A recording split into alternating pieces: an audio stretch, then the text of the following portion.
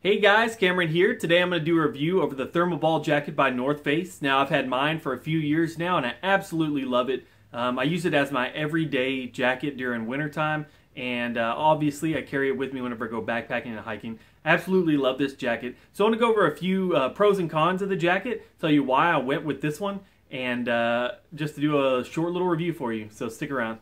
Alright, so let's start off by talking about the fit of the jacket. I am 6 foot tall, about 190 pounds, and I wear a men's size large. It fits me absolutely perfect. I love the way it fits. The sleeves come down all the way, which is something that I struggle with buying like long sleeve t-shirts. But these sleeves are a little bit longer, so they fit great. When I do stretch my arms out like real far, they will come up about an inch. But just for normal, everyday moving around, it covers me perfectly. One thing I like about this jacket is it's not super puffy, so it doesn't get in the way whenever I'm doing some sort of activity, and it looks good just in my everyday life and like casual wear.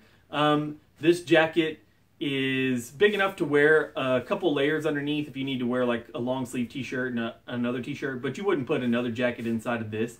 Like I said, I like that it's not super puffy. And it fits pretty close to my body. So you can actually wear this inside of another layer, or like I'll throw a rain jacket on over top of this, and it fits really well like that. Another thing to mention about the fit of the jacket is the way it seals around you. So it seals around the bottom to keep any sort of draft from coming in, and it also has elastic around the cuffs to keep draft from coming in there. Now I'll show you the way you adjust the bottom side is this little toggle right here, right inside of where the zipper's at, and you can pull this or loosen it up depending on how tight you need it around the bottom. And then the excess of that cord stores right inside the pocket. It just goes right through, so it's never hanging out or in the way or anything like that.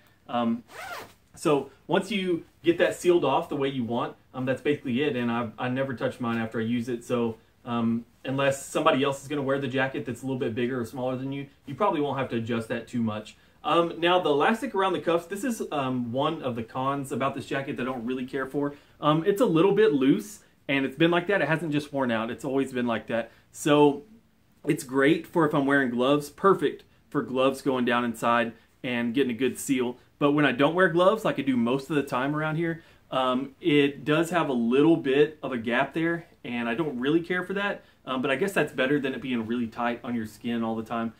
So that's pretty much it for the fit. Like I said, good seal around the bottom, good seal around the top.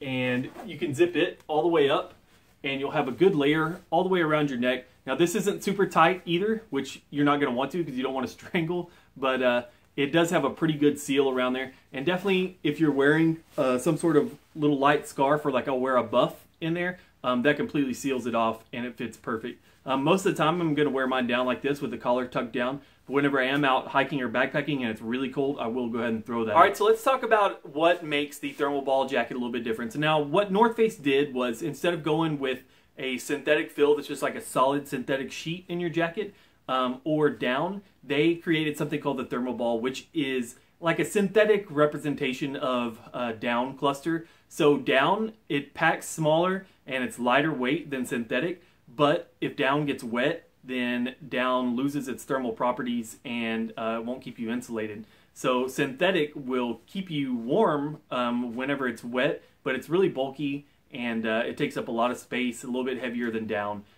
So they kind of made a compromise. The Thermoball is synthetic, so it will keep you warm even if this jacket gets wet, and it also will pack up fairly small.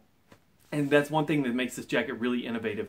You can see the pattern. Each one of these little squares is packed with the Thermoball insulation, and it keeps it in place, so you always have your insulation where you need it. You don't have to constantly be moving it around like maybe you would if you had a down jacket with horizontal baffles. This keeps all your insulation in place and never have to worry about it, never really mess with it too much.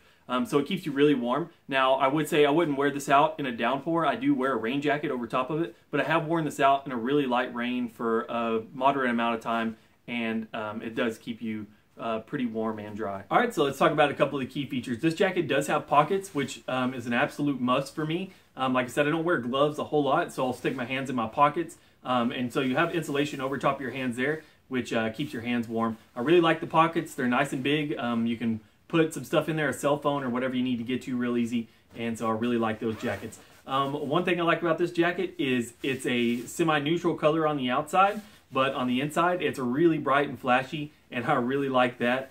Just something a little bit different, makes it a little more outdoorsy. I'll wear it like this every once in a while, just opened up. Most of the time I keep mine zip up. The zipper is great. It moves freely up and down, never gets snagged, anything like that.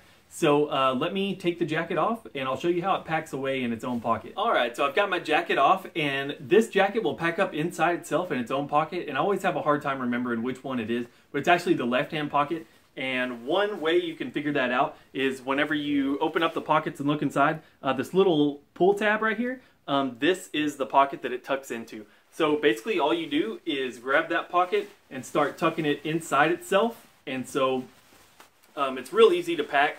One thing I do like about this is since the inside is so bright, once I get this packed all the way down in here, and I throw it down in my pack, it's real easy to look inside and find my jacket inside my pack because it is so bright. And that's basically it, packing it up. It packs up real small and real fast. Now, one other little con about this is it is a little hard to zip this pocket zipper back once you have this in there because you have so much stuffed into the pocket. So for me, I do have to kind of work it in there just a little bit to be able to get it to fit, because I don't want to zip up the jacket inside of the zipper because I don't want to tear any of the fabric or anything like that. So this is the jacket completely packed up and zipped. You have this little pull tab once you unzip it to be able to grab hold of and pull your jacket back out. This cord that's hanging out here, this is the drawstring for around the bottom. And that's what is inside of the pocket, so that's how much I have mine cinched up. It's cool that this jacket packs up like this. I know a lot of newer jackets are starting to do this, but this one's really cool. Once you get it packed like this, if you are a backpacker, you can use this as a pillow, which is something that I've done a couple times. Or it just packs really well inside of a pack or whatever you have to pack it in. So the Thermoball jacket weighs around 13 ounces, maybe slightly less. If you get the one that has the hood, which I don't have, it will weigh about an ounce more probably. I have the one that's hoodless. That way I can wear it toboggan and I don't have something hanging off the back. But North Face does make one with the hood, so if you are into that and really like that, that is an option. So to get your jacket back out, all you do is grab hold and unzip. Then I just reach inside, grab as much as I can, and then pretty much fold the pocket inside out, and the rest will come out.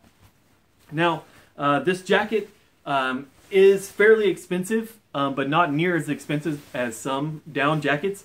And that's one thing that North Face can do by making a synthetic fill, is sell it slightly cheaper than what you would get a down jacket for. Well guys, thanks a lot for checking out my review of the Thermoball jacket by North Face. Absolutely love it. I'm really glad I went with this one. I don't really have any regrets of buying this jacket. If you get one, let me know what you think about it, and I really appreciate you watching. We'll see you down the trail.